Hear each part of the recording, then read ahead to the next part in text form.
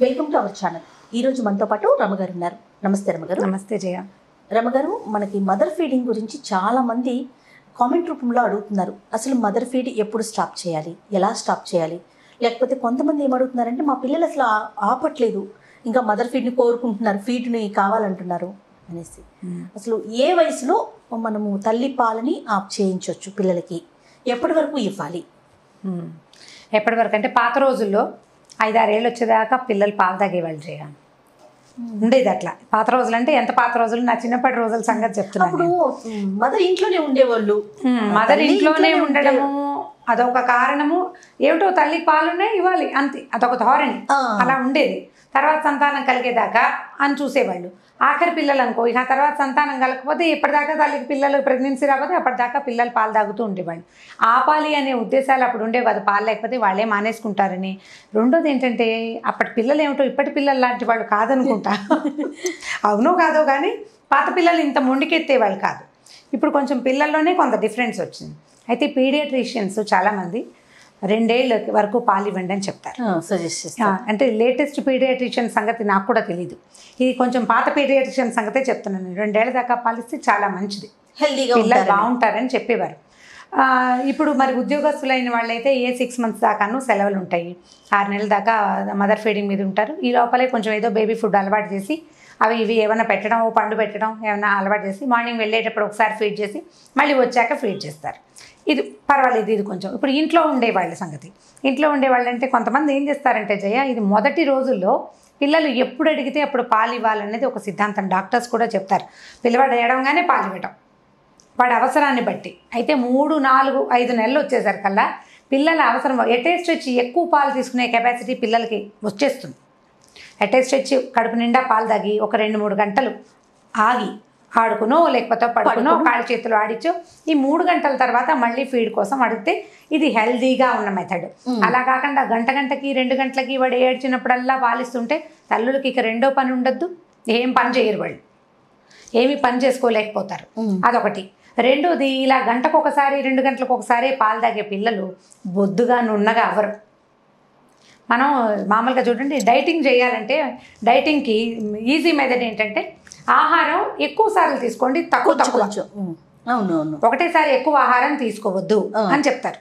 ఇప్పుడు ఈ పిల్లాడు కూడా ఒకటేసారి ఎక్కువ పాలు తీసుకోకుండా కాసిన పాలు తాగుతుంటే వాడు నున్నగానో బొద్దుగానో బరువుగానో ఎలా అవుతాడు? డైటింగ్ చేస్తున్నట్టే పిల్లాడు ఏం చేస్తాడు? వాడేం చేయడు, మనం చేయిస్తున్నాం వాడితోటి. ఒకవేళ మీ పిల్లవాడు 5 months తర్వాత మీ దగ్గర పాలు తాగి, తల్లి దగ్గర పాలు తాగి గంట మించి ఆగట్లేదు అంటే పాలు చాలడం లేదు అని అర్థం. తెలుసుకోవాలి మనం. గంటకి వాడు ఏడుస్తున్నాడు అనుకో, వీడు ఒకటేసారి పాలు తాగడు, పాలు ఉన్నాయి కానీ అని అనుకుంటారు తల్లు. అట్లా ఉండదు. వీళ్ళ దగ్గర పాలు అన్నీ ఉన్నాయి, అవి తాగేసి ఊరుకుంటారు. ఒక గంట తర్వాత మళ్ళీ ఆకలిస్తుంది. సో ఇప్పుడు 2 hours సరిపడా పాలు తల్లి దగ్గర లేకపోతే మనం ఏం చేయొచ్చు? ఇంటర్మీడియట్ ఇవి థింగ్స్ అనమాట. ఇప్పుడు 2 సార్లు పాలు ఇచ్చే మధ్యలో, ఇప్పుడు పొద్దున్న 9 గంటలకి పిల్లాడు లేచాడు, 9ంటికి ఒకసారి పాలు ఇస్తారు. మళ్ళీ మనం 12కో 3కో ఇచ్చి ఈ మధ్యకాలంలో పైనుంచి ఫీడ్ ఇవ్వటం. ఏదైనా పాలు కానీ ఫీడర్తో ఇస్తారా, గ్లాస్తో ఇస్తారా, ఉగ్గు గిన్నెతో పోస్తారా, స్పూన్తో పోస్తారా, దట్స్ అప్ టు యూ. తల్లులదే ఆ బాధ్యత. మీరు ఫీడర్ ఇస్తాము, ఈజీగా ఉంటుంది, సులువుగా పిల్లాడు సక్ చేసి తాగేస్తాడు అని అనుకుంటే ఫీడర్ పెట్టుకోవచ్చు. కేర్ఫుల్గా ఉండాలి ఫీడర్లతోటి. ఓకే. ఇప్పుడు ఒక 4 గంటల గ్యాప్ వచ్చింది అనుకోండి, తల్లికి కూడా పాలు పెరుగుతాయి. ఈ గంటకి పాలు తాగే పిల్లల దగ్గర అయితే తల్లుల దగ్గర పాలు తగ్గిపోతాయి. గ్యాప్ కావాలి కొంత. శరీర రక్తంలో ఇంచే కదా పాలు వృద్ధి అయ్యేది. మీరు ఏ డాక్టర్ని అడిగినా ఇదే చెప్తారు. మనం ఈ డిస్కషన్ ముందే నేను అన్నాను, ఒక డాక్టర్ తోటి మాట్లాడిస్తే బాగుంటుంది. ఇది పెద్దవాళ్ళం దాన్ని కాబట్టి నేను అనుభవంతో చెప్పడం, నా ఎక్స్పీరియన్స్ జనరల్గా నేను అందరి దగ్గర మనం కనుక్కోవటం వల్ల మనం ఆలోచించుకుని చేయటమే. ఇందులో అంతకంటే ఏమీ లేదు. దీనికి పెద్దగా డాక్టర్ సలహా కూడా అవసరం లేదు.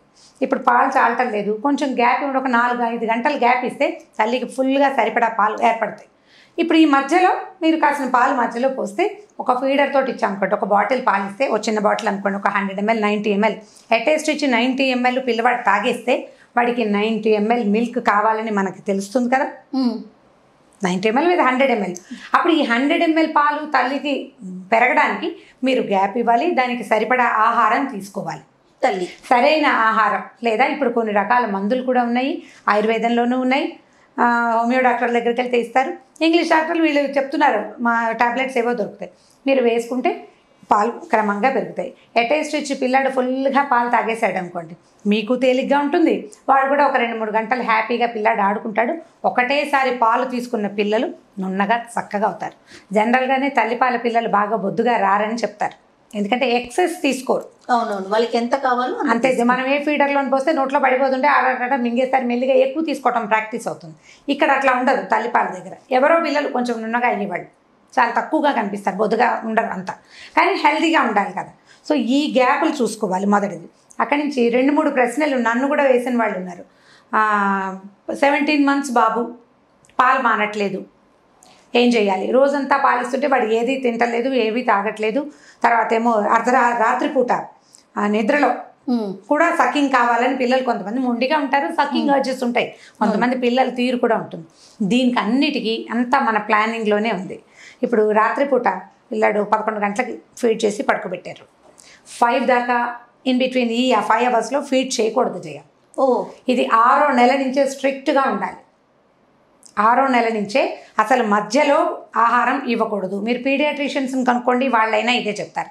4-5 నెలల లోపలే అర్ధరాత్రి పూట పాలు ఇచ్చేది. మనకేమవుతుందంటే 11 నుంచి 5 దాకా పిల్లాడు పడుకున్నాడు, వాడికి నిద్రలో నోరు తెరిచేస్తారు కొంతమంది పిల్లలు, నోరు తెరుచుకుపోతుంది. తర్వాత జలుబు చేసింది అనుకోండి, నోటుతో శ్వాస తీసుకుంటాం కదా, శ్వాస నోటుతో మనమైనా అంతేగా, అప్పుడు నోరు డ్రైగా అయిపోతుంది. డ్రైగా అయిపోయి దాహం వేసి పిల్లాడు ఏడుస్తాడు. తల్లి నిద్రలో మళ్ళీ లేచి మంచినీళ్ళు ఇచ్చి గోల ఎవడు పడతాడు, కాస్త పిల్లాడిని దగ్గర తీసుకుంటే సరిపోతుంది కదా చంటి బిడ్డని. ఈ మధ్యలో ఫీడ్ చేసి మనమే అలవాటు చేస్తాం, లేవడానికి బద్దకిచ్చి. సో ఇప్పుడు పడుకుంటాడు, మన తల్లులు కూడా నిద్ర పట్టేస్తుంది.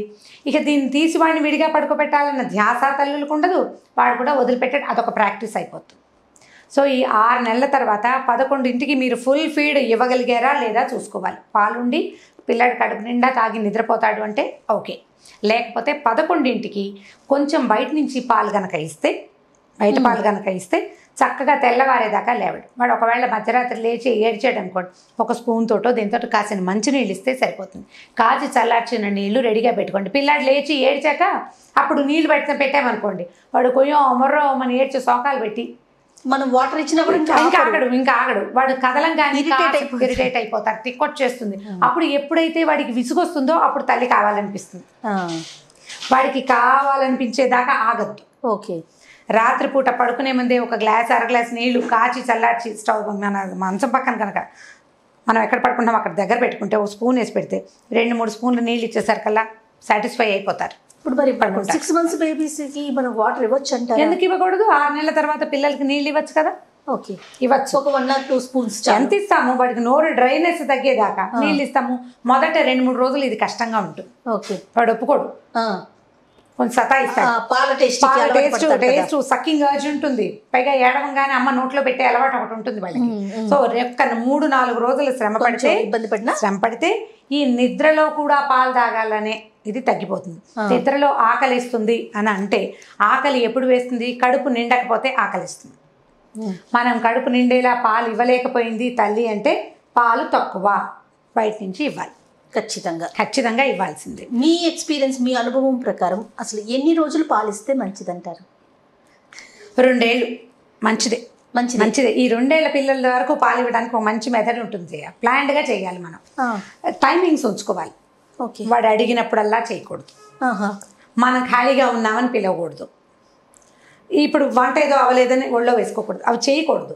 ఎట్లా అంటే ఇప్పుడు మార్నింగు ఈవినింగు లేదా పొద్దున్న లేచి తెల్లవారుజామున 5ంటికో ఒకసారి, అక్కడి నుంచి మధ్యాహ్నం పడుకునేటప్పుడు ఒకసారి, రాత్రి, అలా టైమింగ్స్ కనుక పెట్టుకుంటే 2 ఏళ్ళు నిండేదాకా పాలు ఇవ్వచ్చు, ఏమీ పర్వాలేదు. కానీ వాడికి కాలక్షేపానికి, వాడు ఏడ్చినప్పుడు, వాడి విసుగ్గా ఉన్నప్పుడు, వాడికి కిక్కగా ఉన్నప్పుడు ప్రతిసారి ఫీడ్ చేస్తుంటే మాత్రం పిల్లలు మానరు. వాళ్ళు ఇంకా ఫీడింగ్కి అలవాటు పడి ఉంటారు. మామూలుగా పల్లెటూరు సామెత నడిపాలు తీపి ఎక్కువ అని. సంవత్సరం దాటాక పాలు చిక్కపడిపోతాయి. మొదట్లో ఉన్న పలచదనం ఉండదు, తీపి పెరిగిపోతుంది. పాల రుచి మొదటి రుచి బాగుండదు, క్రమంగా స్వీట్నెస్ పెరుగుతుంది. ఆ స్వీట్నెస్కి అలవాటు పడి వేరే వస్తువులు తీసుకోవడానికి పిల్లలు ఇష్టపడరు. ఇది ఎప్పుడంటే మీరు ఇలా టైమింగ్ లెస్, మీరు ఎప్పుడు పడితే అప్పుడు వాడు ఏడ్చాడు, వాడు సనుక్కున్నాడు, వాడు నసగా ఉన్నాడు, వాడు విసుగ్గా ఉన్నాడు, ఇవన్నిటికీ పాలిస్తే ఇది అవుతుంది. ఇంకా వాడికి అలవాటు అయిపోతుంది కదా, ఏడుస్తాను అమ్మ వచ్చేస్తుంది ఆ ఫీల్ లో ఉండిపోతుంది. వాడికి అసలు మనం ఒకరోజు పిల్లలకే మనం నేర్పిస్తాం చెప్పుకున్నాం కదా ఇది వరకు. అయితే ఇంట్లో పెద్దవాళ్ళు ఉంటే వాడు ఏడుస్తుంటే పాలు ఇవ్వకపోవటం ఏమిటని కేకలేస్తుంటాం. పిల్లల్ని మరిపించడం నేర్చుకోవాలి. స్ట్రిక్ట్లీ మన టైమింగ్స్ ప్రకారం ఉంటే మీరు నమ్మరు చేయ ఈ 2 ఏళ్ల లోపల ఖచ్చితంగా ఉండే తల్లుల్ని పిల్లలు తెలుసుకుంటారు. వాడికి 20 ఏళ్ళు వచ్చినా తల్లి ఖచ్చితత్వానికి వాడు అలవాటు పడి ఉంటాడు. మీరు వాడు ఏడిస్తే మీరు ఒప్పుకుంటారు అనే సంగతి వాడికి మొదటి రోజునే ఎలాగో తెలియజేసేస్తాం మనం. తల్లులందరూ చేసే పనే. క్రమంగా మిమ్మల్ని ఎలా ఎక్స్ప్లాయిట్ చేయాలో చంటి పిల్లాడి తెలిసేసుకుంటాడు. టైమింగ్స్ పెట్టుకోండి. ఇప్పుడు ఏ కింద పడో దెబ్బ దగ్గరలో పిల్లాడు ఏడ్చాడు అనుకోండి, అప్పుడు కాసిన పాలు ఇవ్వచ్చు. అక్కడ మొండిగా ఉండకూడదు. అంతేగాని వాడికి తోసనప్పుడు వాడికి విసుగ్గా ఉన్నప్పుడు చేయకూడదు. వాడికి ఆకలేసిన ప్రతిసారి మనం పాలు కాదు, ఇక వేరే ఆహారం పెట్టడానికి ట్రై చేయాలి. పాలు లేవు ఇప్పుడు కాదు. టైమింగ్స్ మీరు ఇది ఇప్పుడు 8, 9, 10 నెలలు అప్పటి నుంచే స్టార్ట్ చేయాలి మాన్పటం. ఎట్లా మనం 6 నెలల తర్వాత అన్నం పెట్టేస్తాం. మనం అప్పుడు అన్ని పెడతాం చూడండి, అన్నం పెడతాం. చాలా మంది ఇప్పుడు మనం ఉగ్గు చెప్పాం, రాగి మాలు చెప్పాం, అరటిపండు పెట్టుకోండి అమ్మా అని చెప్పాం, కిచిడి చెప్పాం. ఇవన్నీ 4 పెడుతూ ఇంకా ఏమైనా చెప్పండి అని అడుగుతున్నారు. ఎన్ని పెడతారు? పసిపిల్లలకి కదా, ఆ పిల్లాడికి ఎన్ని పెట్టేస్తారు, ఎన్ని రకాలు పెడతారు. ఇవి కాకుండా మళ్ళీ మనం ఇడ్లీ పెడతారు. నేను 4 చెప్పాను జయ. ఈ 4 కాకుండా ఫ్రూట్స్, రకరకాల పళ్ళు, తర్వాత ఏమో మా ఇడ్లీ, దోశ, చపాతి. ఎగ్ ఎప్పుడు పెట్టాలి అని ఒకళ్ళు అడుగుతున్నారు. ఎగ్ ఎప్పుడు పెట్టాలో నాకు తెలియదమ్మా, సీరియస్లీ. ఓకే, నాకు తెలియదు, నేను పెట్టలేదు, నాకు తెలియదు. నేను ఒక కామెంట్ చూసాను రమ్మ గారు, డ్రై ఫ్రూట్స్ అంట మనం మిక్స్ చేసేసి వాటిని మళ్ళీ డ్రై చేసి పౌడర్ కింద కలుపుకొని వాటిని పాలల్లో కలిపి ఇవ్వచ్చని ఒక మదర్ కామెంట్ రూపంలో అడిగారండి. అంటే పీడియాట్రిషియన్ అడగమని చెప్పాలి చేయ వాళ్ళని. నేను నమ్మను దాన్ని. ఓకే, నేను దాని మీద ఇప్పుడు నేను ఏం చెప్పినా నేను త్రికరణ శుద్ధిగా దాన్ని నమ్మి ఇది కరెక్ట్ అయినది అనుకున్నదే నేను చెప్తున్నా. ఇప్పటిదాకా నేను చెప్పిన కథలు కానీ నేను చెప్పిన విషయాలు కానీ నేను నమ్మని విషయాన్ని నేను చెయ్యని విషయాన్ని చెప్పలేదు. ఇవన్నీ అనుభవంతో చెప్పేవే కదా. నాకు లేని అనుభవాన్ని నేను అవును ఎలా చెప్తాను? ఓకే, సో పీడియాట్రిషియన్ కన్సల్ట్ చేయాలి. నాకు తెలిసి అయితే ఏడాది లోపల పిల్లలకి డ్రై ఫ్రూట్స్ ఇవన్నీ అక్కర్లేదమ్మా. హాయిగా అన్నం పాలు పెట్టుకోండి, రాగి మాల్ట్ పెట్టండి, ఒక పండు పెట్టండి. ఇంకా ఎన్ని పెడతారు? అసలు ఎన్ని గంటలు పిల్లలు మెలకుగా ఉంటారు?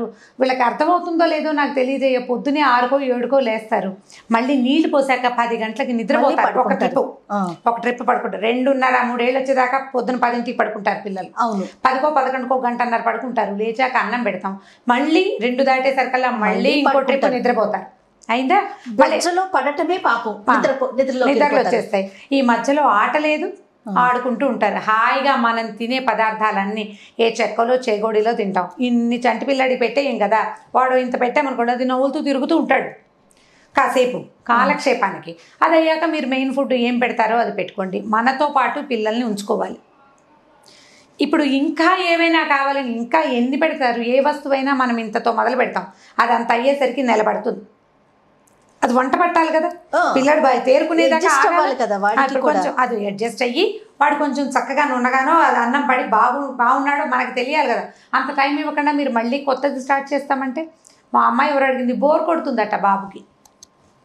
బోర్ కొట్టేది వాడికో తల్లికో అర్థం కాలేదు నాకు. అదే పెడితే బోర్ కొడుతుంది కదా అంటే, బోర్ కొడుతుంది కరెక్ట్.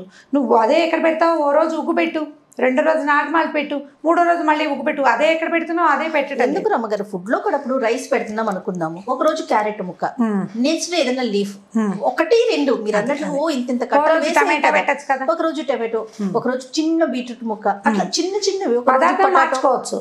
బేసిక్ థింగ్ ఒకటే. ఈ ఉగ్గులో కూడా ఇలా కూరలు వేసుకోవచ్చు చేయ, అది కూడా మనం చెప్పాము అన్నమాట. అవునవును. సో ఇప్పుడు ఏవైనా వేరే యాడ్ చేస్తుంటే పిల్లలకి బోర్ కొట్టదు.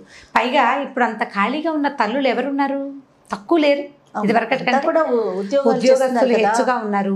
ఇళ్లలో ఉండేవాళ్ళు ఏదైనా పని చేసుకుంటారు, ఏమైనా అవి ఇవి చేస్తారు. ప్లాన్డ్గా చేయాలి. ఇప్పుడు ఈ మదర్ ఫీడింగ్ సంగతి క్లారిటీ వచ్చేసినట్టే కదా మీకు. సో ముందు నుంచి జాగ్రత్తగా ఉండండి. ఓకే, ఫస్ట్ డే 1 నుంచి కూడా మనం ఒక ప్లాన్డ్గా వెళ్ళాలి. 6-8 నెలల నుంచి జాగ్రత్త పడాలి. ఫీడింగ్ మాన్పించాలి అంటే 8వ నెల నుంచి స్లోగా తగ్గించుకుంటూ వెళ్ళాలి. ఇన్ బిట్వీన్ రాత్రులలో మాత్రం ఎట్టి పరిస్థితుల్లో ఫీడ్ చేయొద్దు. మీరు పీడియాట్రిషియన్స్ని కనుక్కోండి. ఎవరైనా దీన్ని సపోర్ట్ చేయకపోతే ఈసారి నాకు కామెంట్, మా డాక్టర్ అర్ధరాత్రి కూడా ఏడాది పిల్లాడికి పాలు ఇచ్చేయమన్నాడు, పళ్ళు పెట్టేయమన్నాడు అంటే అది కామెంట్లో తెలియజేస్తే నేను కూడా నా ఆలోచనని కొంచెం మార్చుకోవడానికి ప్రయత్నం చేస్తాను. ఓకే రమ్మ గారు, మరో టాపిక్తో మళ్ళీ కలుద్దాం. ఓకే, ఈ వీడియో కనుక మీకు నచ్చినట్లయితే లైక్ చేయండి, షేర్ చేయండి. మరిన్ని వీడియోస్ కోసం మా ఛానల్ సబ్స్క్రైబ్ చేసుకోండి.